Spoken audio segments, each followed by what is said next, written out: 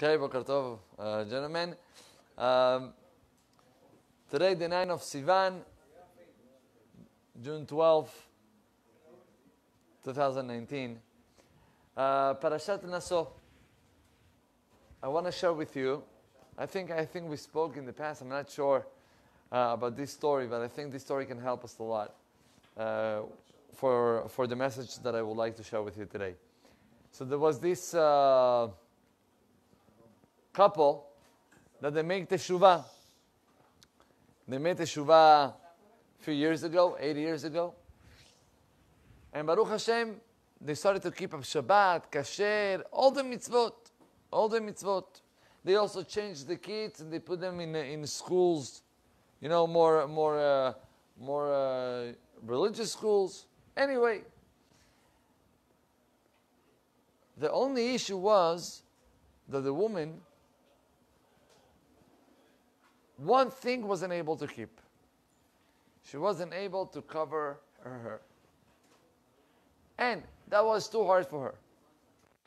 And it was such an issue that the husband told her, listen, the kids are already getting older.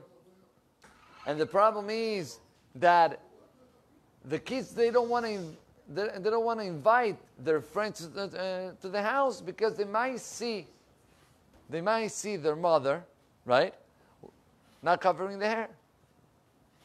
We got to do something. So he tried to speak with her, tried to cover the hair. I mean, you're keeping everything. That's a big deal to cover the hair. She said, listen, you don't understand. For me, I can't. It's too hard. And the husband cannot understand his wife. What's too hard? Shabbat is hard. Kosher is hard. Everything was hard. We pass it. Covering the hair, come on. It's like to tell me to put on kippah. That's hard. She said, you don't understand me. It's hard. I can't. They agree that they're going to ask a rabbi what to do. They choose a rabbi in between both of them, and they went to the great Chacham of Shlomo Zalman Auerbach, Alav Shalom. Great tzaddik, not only tzaddik, but he was beloved by everybody. And the husband decides to go. The husband decides to go to the rabbi to ask him what to do. The rabbi goes, the guy goes, and the rabbi tells him, I hear, let me just tell you one thing. Let me just tell you that you know how hard it's for a woman to cover the hair? Imagine I give you a knife and you have to cut your face. And I tell you that's part of the religion, to cut your face. You will do it? And you will take your time to think about it twice, 3 times, 5 times.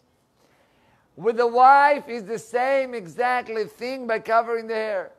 I said, but Rabbi, and he repeated himself 2 times, 3 times.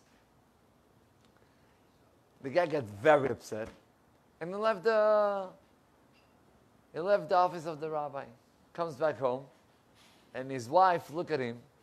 He says, honey, what did the rabbi told you? Say, he didn't say anything. I want to hear. What did the rabbi told you? He said the same thing that he's telling me. You know how hard it is, and that.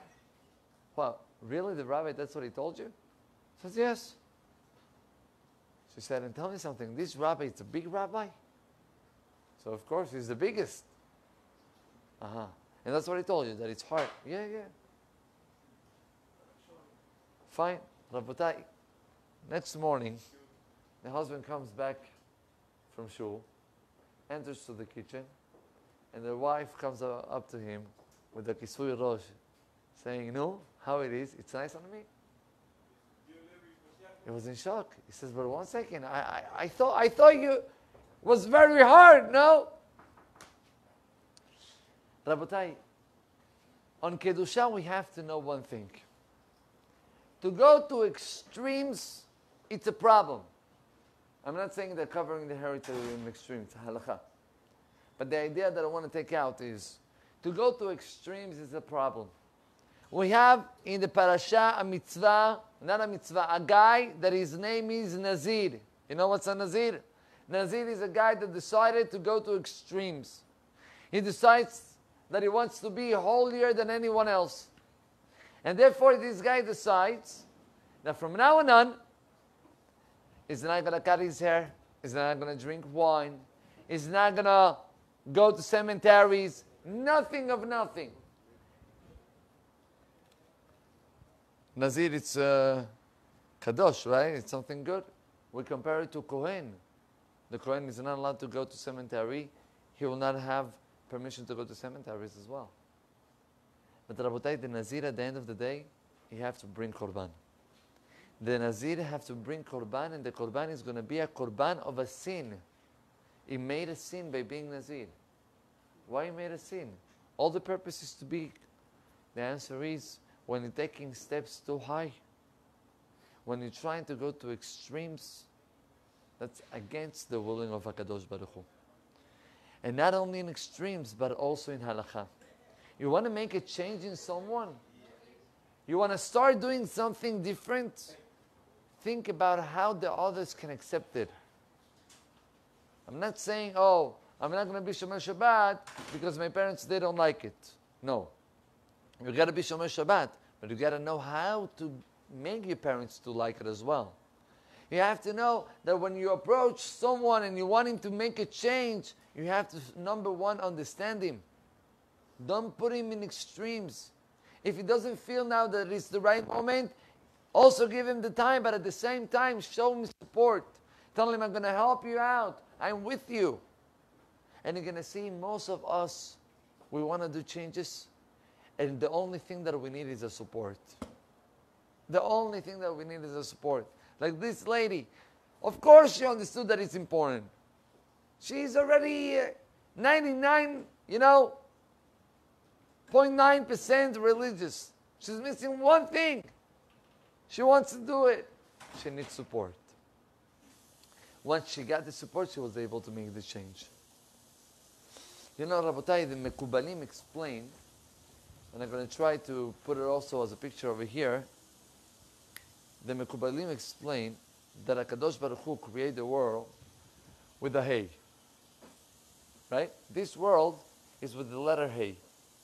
Say the Mekubalim, why it's with the letter Hey? It says because the Hey have two entrances to the middle. One is from the bottom, the other one is from the side.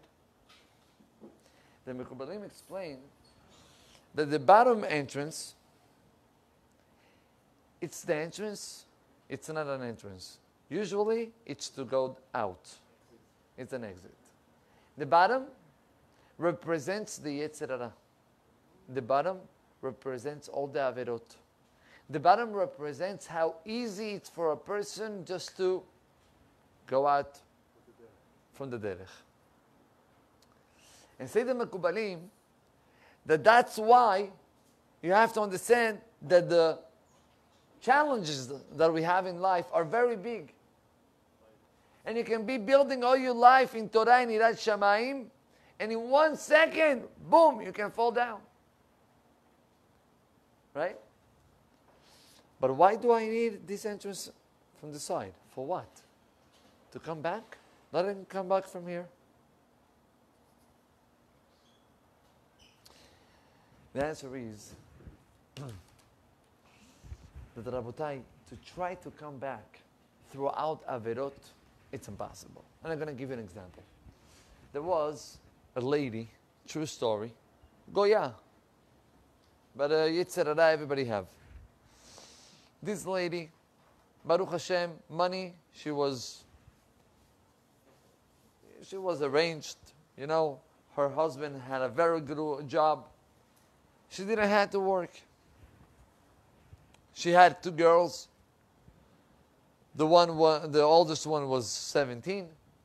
The second one was 10. Mashu kazeh, 10, 12.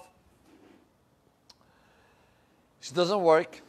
She had all the money that she wants. Everything is going well. There is only one thing that is coming a challenge. What is it? No? Only one thing that is becoming a challenge is she was getting bored. Normal. She's not working. She doesn't need to work. She does nothing. She started to become, heavy. Nothing to do. So at the beginning, like everyone will start, let's go shopping. Go shop. How much you can go shopping? And let's go to, coffees and movies and stuff. How much you can go? And not always you have your friends that are going to go with you. Rabotai, this lady, one day, she said, you know what? I got to do something with myself. To start doing things that are interested for me, that are, more active and in action. She decides, Rabotai, one morning, as she takes the kids to school, she arranges herself, and she goes to a casino. Only one time. What? Relax. She goes to the casino. Rabotai, she went to the casino, and what can I tell you? She got her day. She got good money. She enjoyed from it. And she knew, I'm just going to expend a very small amount. I'm not even interested in all this. To make the long story short, as you can imagine, the thing from one day a week became 2 days a week. From 2 days a week became every day a week. And like that, it started to become worse and worse and worse. Not only that, she lost a lot of money. She had to sell some stuff. She regained. She re-lost. The casino saw a huge potential over here, and the casino decided to be in permanent contact with this customer, sending emails, calling her. Even one time she decided already to stop with it, and they moved to another neighborhood. They moved. Really, they didn't have, or to another city, they didn't have any contact anymore with that casino. But what can I tell you? One of those days, they went back, and she told her husband, maybe you can come with me only one day, just to visit up. So much time that I didn't. And she went, and from that time, the owner of the casino was present over there, and he told her, oh, long time no see, what's going on with you? And they started to talk. And from that conversation, the owner of the casino decided that she is a target. And he didn't stop calling her every day. She brought her limousines to pick her up.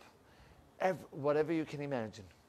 Rabotai, this lady, at the end of the story, she got sued from the casino. What happened over here? What's going on is exactly what happened to each one of us. We fall, and we are humans. And we can fall. The thing is that if you don't understand that you cannot continue the same way that you were used to, and to think that you're going to be able to fight your Yetzer Hara, if you think that you can fight your Yetzer Hara by coming from this side of the hay, that is throughout the Yetzer Hara, to maintain the same lifestyle that you were used to until today, and to fight the Yetzer Hara, that's impossible. Say Chachamim, the world is built up with the hay. You fall down, you must do a whole turn, and to come from a different entrance. And it's going to be a small one, very hard, very difficult, because you will have to limit up yourself. But once you do it, you are going to be able to come back inside the world of HaKadosh Baruch Hu. That's, Rabotai, the whole point of Parashat HaShavua. Nazir is showing us, number one, taking extremes are not good. But number two, sometimes there is a need to take extremes to be able to come back. Because if you want to continue with the same lifestyle, you will never be able to come back to HaKadosh Baruch Hu. Baruch Adonai Le'olam. Amen. Amen.